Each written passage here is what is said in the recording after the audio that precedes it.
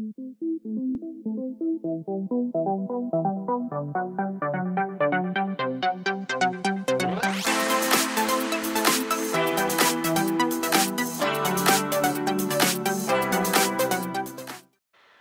up guys, it's Amanda Elise here and welcome back to my art channel. Also welcome to you if you are new to my art channel, and thank you so much for being here.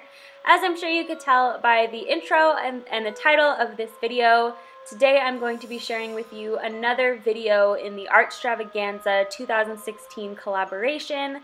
It's a collaboration that was started by JMI here on YouTube, and it includes so many amazing artists including JMI, myself, NYRELLE, Edward Zuo, and LINDOODLEZ. They are all here on YouTube, so I will have all of their links down below, as well as links to their other social medias so that you can keep up with what they're doing. You will definitely not regret it. They're all so amazing and just so talented, and they've created a lot of cool art for this collective so far, so definitely go check that out.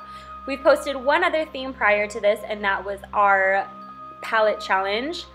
This prompt is a myth challenge, so we had to create a piece based off a myth of our choice. I chose a myth that was a little bit more local. It's something that I personally grew up hearing, and I immediately knew that I wanted to do it for this challenge. But the myths that we chose are from all different cultures, and they are so cool. I'm over the moon in love with all the pieces that the other artists have created, and I know you guys will love them too. So definitely go check them out and stay tuned because we have more Artstravaganza videos to come in the near future. So I'm going to talk a little bit about my piece, and I'm also going to read you my myth. It is a little bit on the spooky side, but I heard this growing up as a kid and I turned out all right. So let's just get into it. So my myth is the story of La Llorona, or the Weeping Woman. It's a very common theme among different cultures. You usually have like a legend of a weeping woman or a woman in white, that kind of thing. So there are different versions of this. I am just going to be reading a version that is closest to the one that I grew up hearing, and I will link the website where I found it down below. Long years ago, in a humble little village, there lived a fine-looking girl named Maria. Some say she was the most beautiful girl in the world, and because she was so beautiful, Maria thought she was better than everybody else. As Maria grew older, her beauty increased, and her pride in her beauty grew too. When she was a young woman, she would never look at the young men from her village. They weren't good enough for her. When I marry, Maria would say, I will marry the most handsome man in the world. Then one day, into Maria's village rode a man who seemed to be just what she had been talking about. He was a dashing young ranchero, the son of a wealthy rancher from the southern plains. He could ride like a Comanche. In fact, if he owned a horse and it grew too tame, he would give it away and go rope a wild horse from the plains. He thought it wasn't manly to ride a horse if it wasn't half wild. He was so handsome, and he could play the guitar and sing beautifully. Maria made up her mind that was the man for her.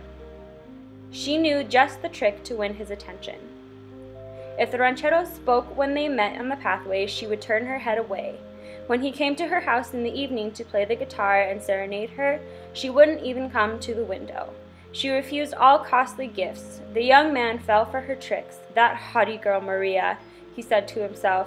I know I can win her heart. I swear I'll marry that girl.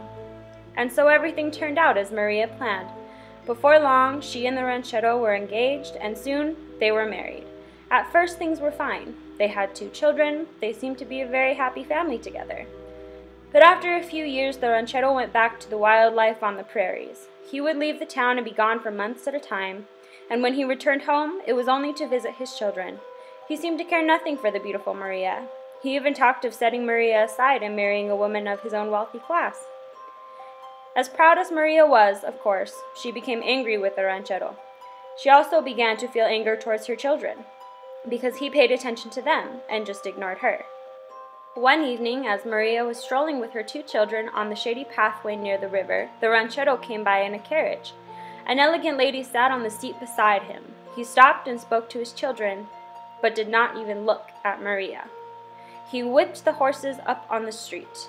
When she saw that, a terrible rage filled Maria, and it all turned against her children. And although it is sad to tell, the story says that in her anger, Maria seized her 2 children and threw them into the river. But as they disappeared downstream, she realized what she had done. She ran down the bank of the river, reaching her arms out to them, but they were gone.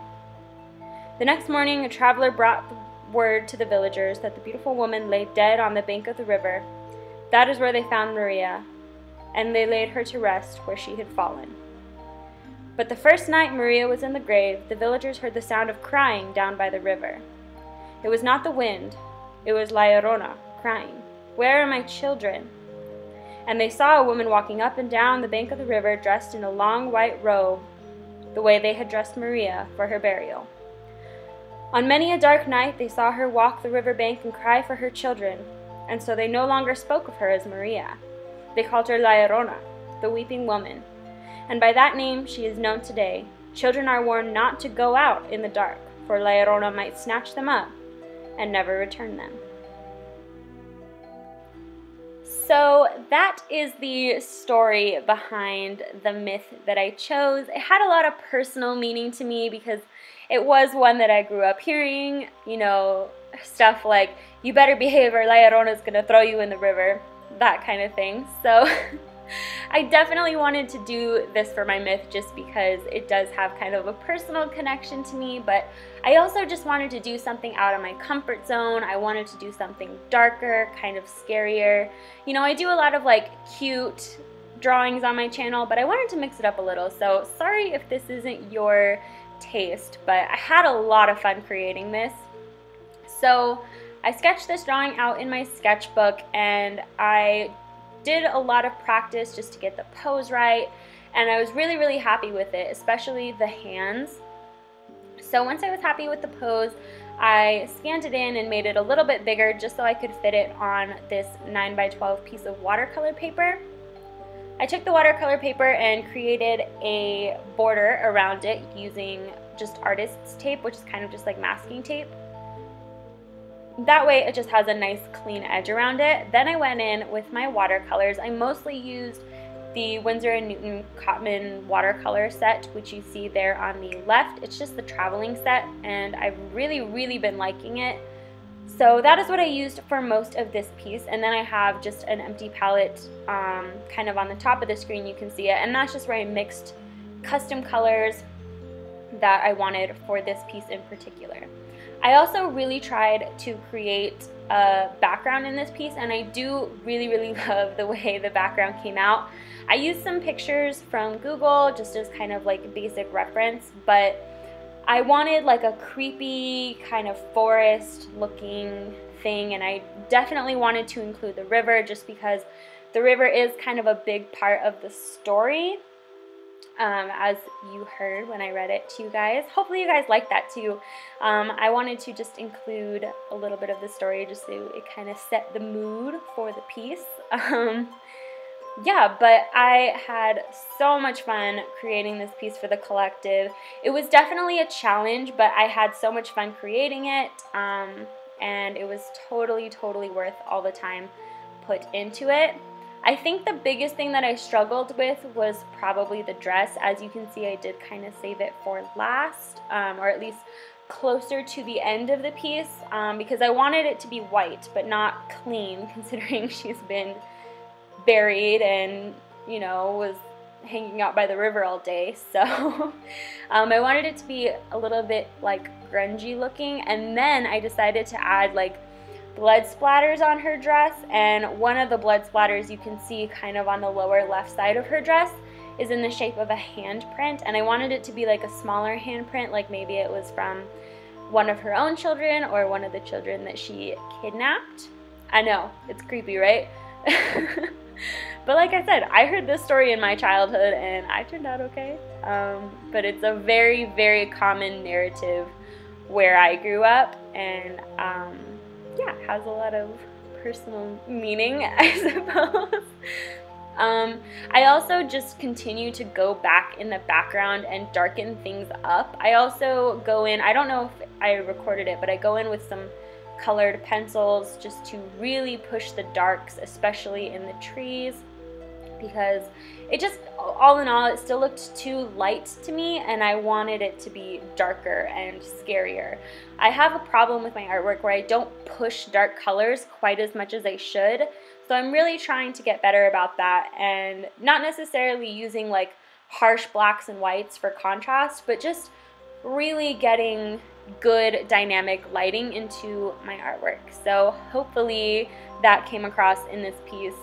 Just a little bit about the character in the painting. That's supposed to be Maria, or La Llorona.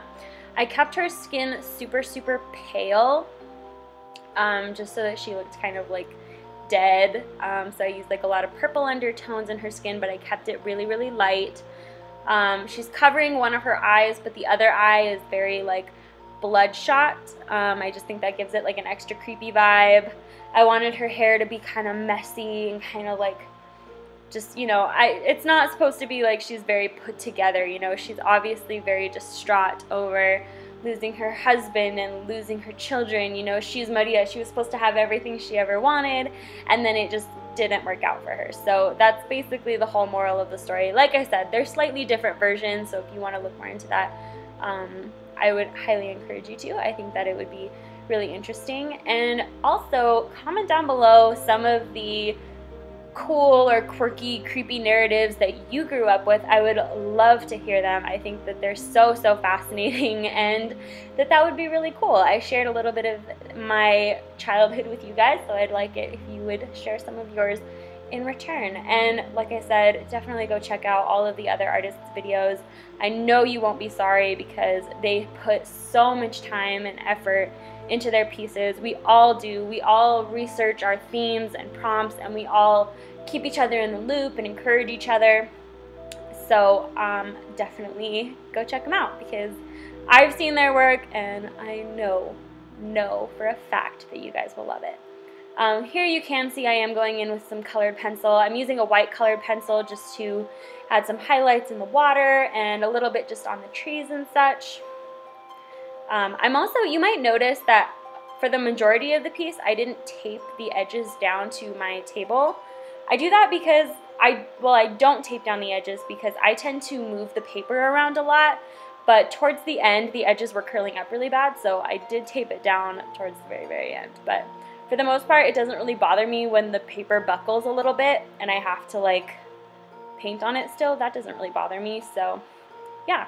But I've been loving using my watercolors lately. It's been so much fun. Hopefully you guys like seeing it too. And that's pretty much it for this piece. Thank you so much for watching. Thank you so much if you're keeping up with this collective. I really, really appreciate it, and hope you guys enjoy future videos. Again, check the description box for all the goodies, and I will see you guys next week with some brand new videos. Bye!